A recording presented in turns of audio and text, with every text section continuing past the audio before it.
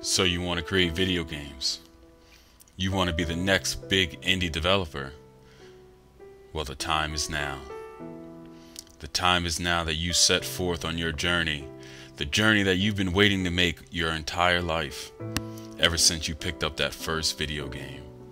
You wanted to make video games. You've always wanted to make video games, and now you have the ability. Now you finally have the resources. Now you have the time. Now will you do it? Or will you let others stand in your way? Will you let others tell you you can't do it?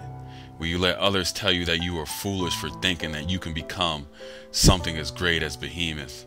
What makes you different? What makes you any different from them? Most started in dorm rooms of houses amongst 2, 3, 4, 5, 6 friends. So what makes you different? Nothing. The only thing different between you and them is that they had the courage to do it. Will you? Will you have the courage to step forth and make that game that you know you wanted to make since you were 12 years old? The game that you have just eating away at the back of your brain, that you can't stop thinking about, that you sit down and draw every time you have a chance, that you sit down and think about every time you wake up? What's stopping you? The only thing stopping you right now is just the fear. The fear that maybe you aren't good enough. The fear that maybe some other people might laugh at you.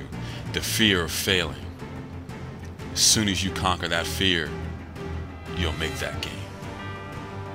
And you have to conquer that fear, because that game has to get made. You have to wake up one day and say, this thing's getting made, regardless of who says what. Regardless of who tells me that I can't make it. I gotta put the blinders on. I gotta think about what I want to do. I gotta come up with a plan. I have to funnel my resources, and I will finish this game. And I will make this game. And this game will be amazing. And this game will be my game. And that's what you'll say to yourself. And that's when it will happen. And that's when the light goes off. And that's when you get your friends together and you become that indie gaming house.